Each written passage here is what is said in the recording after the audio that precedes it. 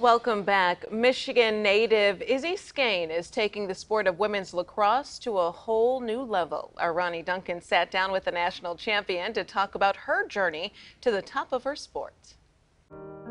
I'm very, very proud of being from where I'm from. I make sure it's very known. And anytime anything happens, I want everyone to know I'm not an East Coast girl. I grew up in outside Detroit, Michigan, and that's where I stayed, and that's where I became the player and person that I am.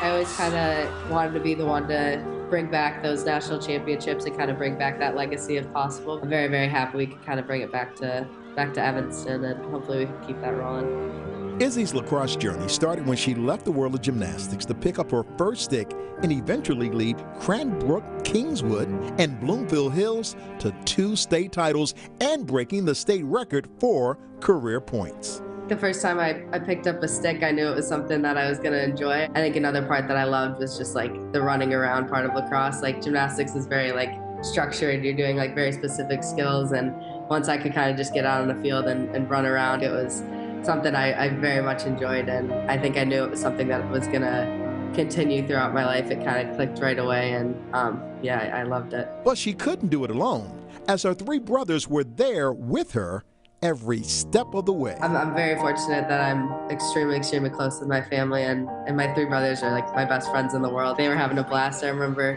one of the final goals I had in the game, I scored and I kind of slid on the ground and I stood up, and right there my 3 brothers standing in the stands cheering for me. I think they always thought that I was destined to do stuff like that. But someone else outside the family knew she was destined for something special.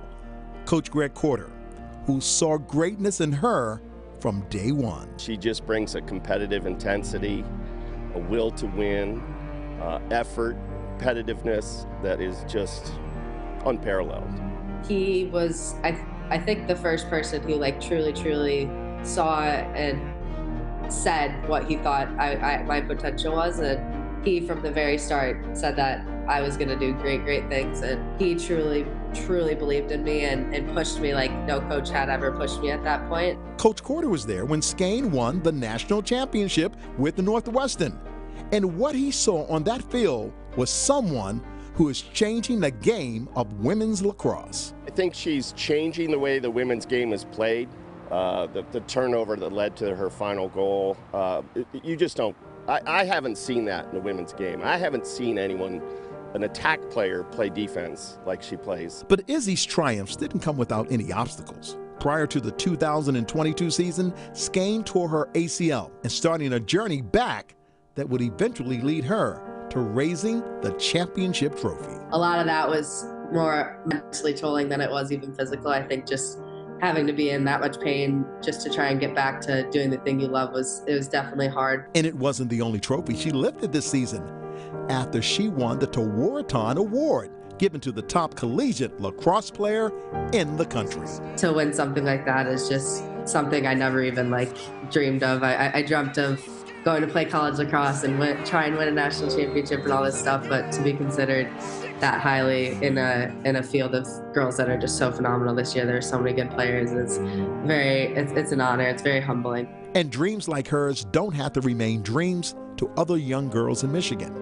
Lacrosse may be small here, but the sport is growing, and Izzy Scane is ready to be at the forefront of that change in her home state. So it takes a little bit of extra effort to kind of get to that level because you're not surrounded by girls who have played since they were 2 years old and all their parents went to Syracuse to play, and you don't really see as many kids coming out of Michigan or the Detroit area going to, it's getting bigger and bigger as we speak, which is phenomenal, and I'm so happy to be like part of kind of dragging girls with me. I'm very honored and excited about that opportunity because I am very, very proud of where I'm from.